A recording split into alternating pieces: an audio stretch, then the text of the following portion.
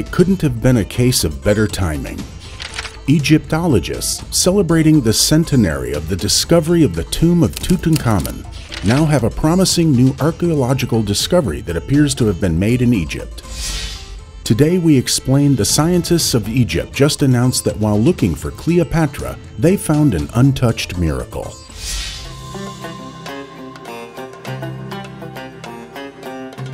Excavators have discovered a tunnel under the Taposiris Magna Temple, west of the ancient city of Alexandria, which they have suggested could lead to the tomb of Queen Cleopatra. The site has been under investigation for the last 20 years, with Dominican lawyer and archaeologist Kathleen Martinez leading the project.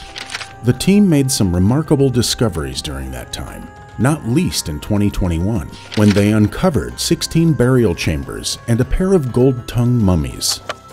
Evidence that this is the case remains to be seen, but such a discovery would be a major find, with the potential to rewrite what we know about Egypt's most famous queen. According to the ancient Greek writer Plutarch, who wrote a biography of Cleopatra's husband, the Roman general Mark Antony, and is responsible for the lengthiest and most detailed account of the last days of Cleopatra's reign, both Antony and Cleopatra were buried inside Cleopatra's mausoleum.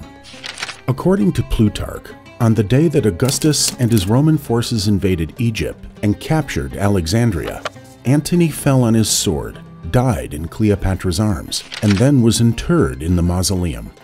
2 weeks later, Cleopatra went to the mausoleum to make offerings and pour libations and took her own life in an unknown way.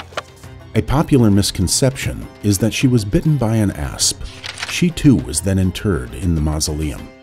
In the days that followed, Antony's son, Marcus Antonius Antyllus, and Cleopatra's son, Ptolemy XV Caesar, also known as Caesarion, Little Caesar, were both murdered by Roman forces, and the two young men may likewise have been interred there. If the mausoleum of Cleopatra has not already vanished beneath the waves of the Mediterranean, along the most of the Hellenistic city of Alexandria, and is one day found, it would be an almost unprecedented archaeological discovery.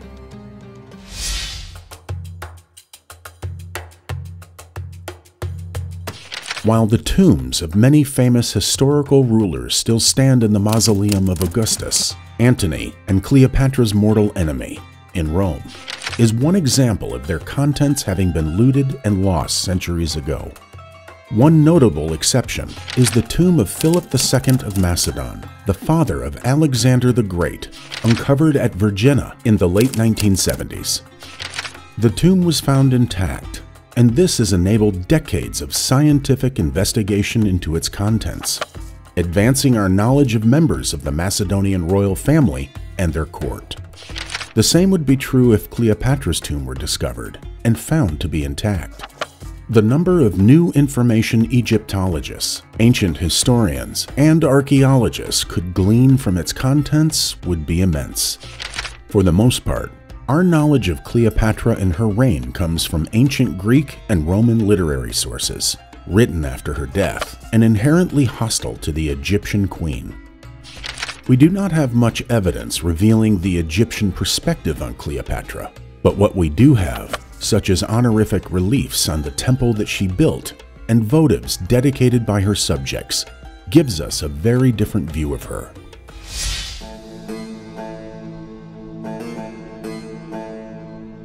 To date, no other Ptolemaic ruler's tomb has been found. They were reportedly all situated in the palace quarter of Alexandria and are believed to be under the sea with the rest of the part of that city. The architecture and material contents of the tomb alone would keep historians busy for decades and provide unprecedented amounts of information about the Ptolemaic royal cult and the fusion of Macedonian and Egyptian culture. But if Cleopatra's remains were there too, they could tell us a great deal more, including the cause of her death, her physical appearance, and even answer the thorny question of her race. From Tutankhamun to the ordinary ancient Egyptians whose mummies have been excavated over the centuries, there has been a long history of mismanagement and mistreatment. Martinez said she is now at the beginning of a new journey in underwater excavations. according to a statement issued by the Ministry of Tourism and Antiquities. The Egyptian coastline has been battered by earthquakes over the centuries, causing parts of the Taposiris Magna to collapse and sink under the waves. This is where Martinez and her team are looking next. Although it is too early to know where these tunnels lead, she is hopeful. If the tunnels lead to Cleopatra, it will be the most important discovery of the century. While the discovery of Cleopatra's tomb would be priceless for Egyptologists and other scholars, is it fair to deny the Queen the opportunity for peace and privacy in death that she did not receive in life? We hope you enjoyed another episode of History Bazaar. Please hit the like button and subscribe to the fastest growing history channel on YouTube.